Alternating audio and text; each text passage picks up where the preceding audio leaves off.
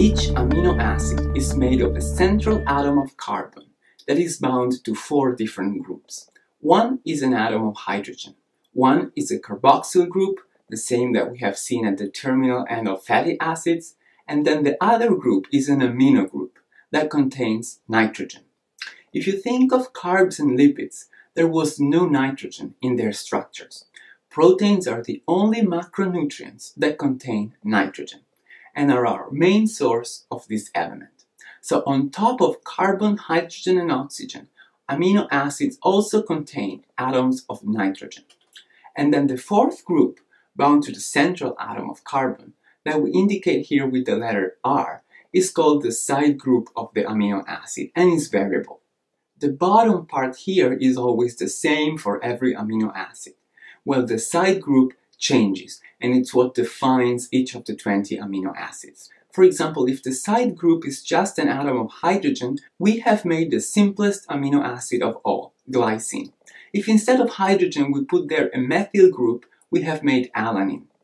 And so on. We can build all the 20 different amino acids by changing that side group.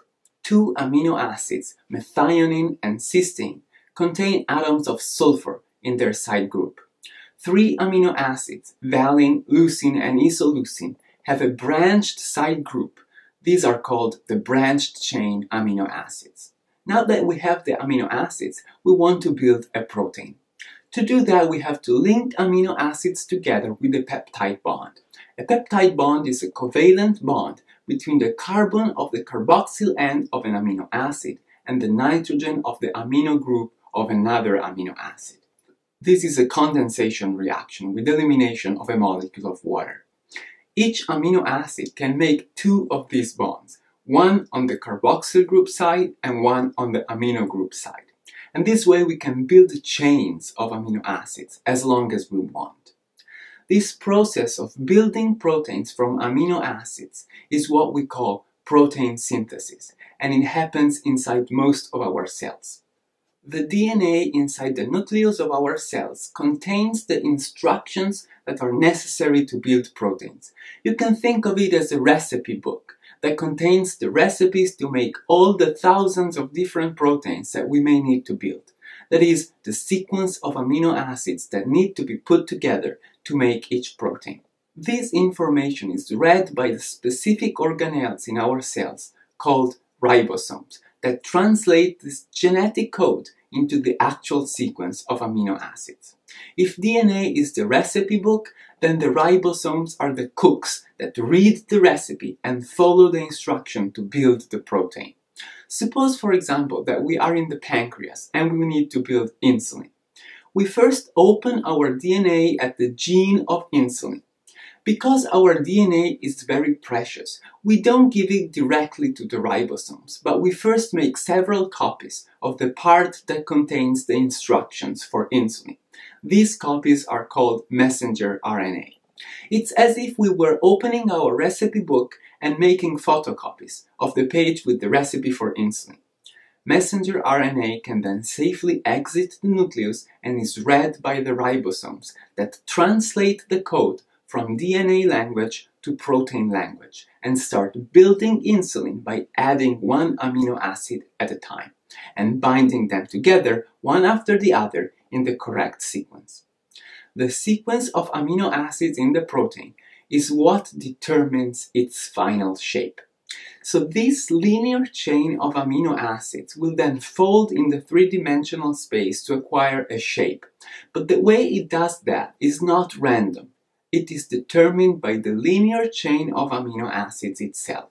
So once we have the linear chain of amino acids, there is only one possible way that it can fold in the 3-dimensional space. And it depends on the sequence of amino acids themselves, the way they interact, they attract or repel each other. That makes the chain spiral, bend, and curl until it acquires its characteristic shape. And this is very important because most proteins work only because they have a specific shape. So the final shape is what determines the biological function of the protein. But this shape is direct consequence of the sequence of amino acids of the linear chain just as it comes off of the ribosomes. To illustrate how this is important, Let's consider the example of sickle cell anemia. Sickle cell anemia is a genetic disease whereby the gene encoding for hemoglobin carries one little mistake. Hemoglobin is an important protein for our red blood cells so that they can efficiently carry oxygen. It is a big protein made of 4 chains of over 140 amino acids each.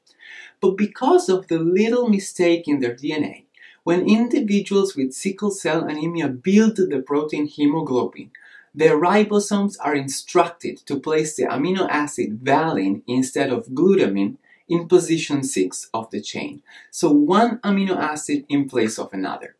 But this is enough that the whole protein will then fold three-dimensionally in a completely different way, which is dysfunctional. And because the shape is what determines the function of the protein, this will result in a totally dysfunctional red blood cell itself. The whole structure of the red blood cell changes. What you see here is not just the protein, it's the whole red blood cell that has totally dysfunctional shape, that is not as efficient in carrying oxygen. And this depends on the wrong shape of hemoglobin, which in turn depends on just one little amino acid put in place of another in a chain of over 140. This case exemplifies how important it is that the sequence of amino acids be the right one, and how this then determines the final shape of the protein, and how the final shape is important for the function of the protein itself. You can easily understand at this point that if a protein loses its three-dimensional shape, it will also lose its biological function.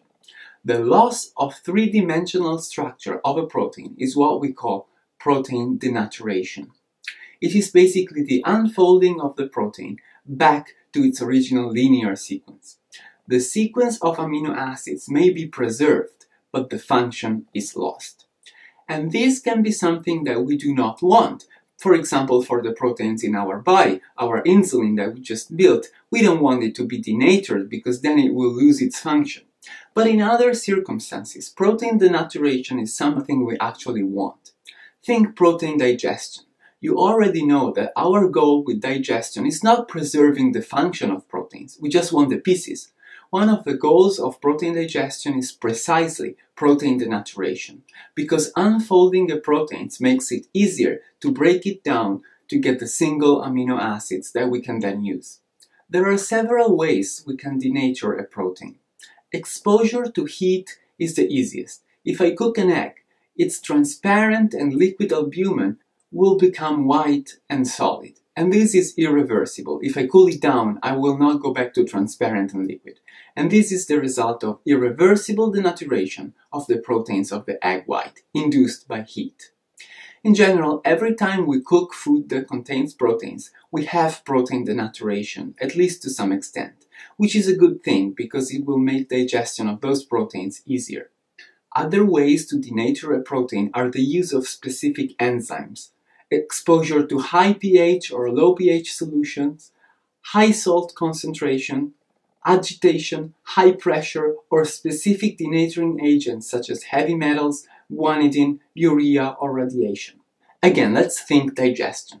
The strongly acidic environment in our stomach strongly induces protein denaturation.